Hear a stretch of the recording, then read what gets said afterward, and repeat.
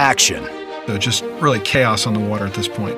Danger. This is no game. We're here to do a real job. Adventure. I've been around the world twice and I've seen everything 3 times. You're listening to Sea Story.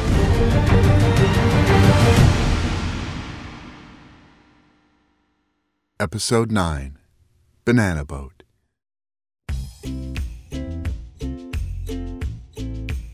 My name is Enes Gutierrez. I'm an MMC. I'm from Dallas, Texas, and this is my sea story. So on board the USS Dwight D. Eisenhower, we were underway on a deployment, and me and some shipmates decided to get involved with some MWR activities. So we signed up for a tour, and our tour took us on a nice resort where they had a lot of water activities, they had a lot of swimming pools, they had a buffet set up for us to eat. So it was just a real nice resort, and we were all able to hang out and have some downtime. So one of the things that we all did was we all put our money together and we went on a banana boat tour, which is a long banana that allows for about 5 or 6 people to ride it, and it's being pushed by a speedboat. The driver, he realized that, me and my buddies, me and my shipmates, we're in pretty good shape.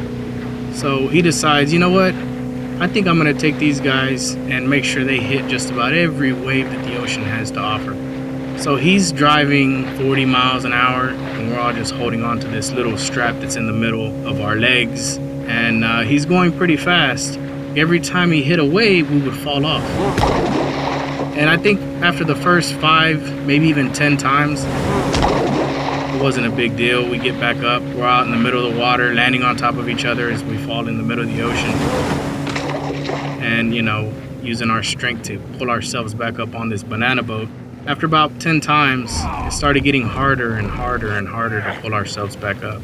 So this is a group of pretty fit sailors, and it's just becoming a struggle. I think by the 15th time that we got knocked off that thing, I was dead exhausted.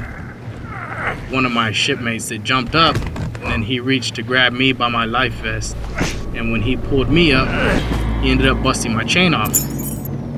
So I had an anchor necklace on that was given to me when I graduated high school by my parents. And that's part of the ocean now, because it ended up busting off of me and falling down to the depths of the ocean. So I donated my anchor to the ocean. The banana boat adventure was worth it, even though I lost my anchor to the ocean. But it was worth it because I was able to spend that time with some real close shipmates of mine, and we were all able to bond, because we're all put in a situation that puts us away from our families and our close friends, and then we become a family and we become friends. So yeah, it was well worth losing the anchor. I would have done it 100 times over.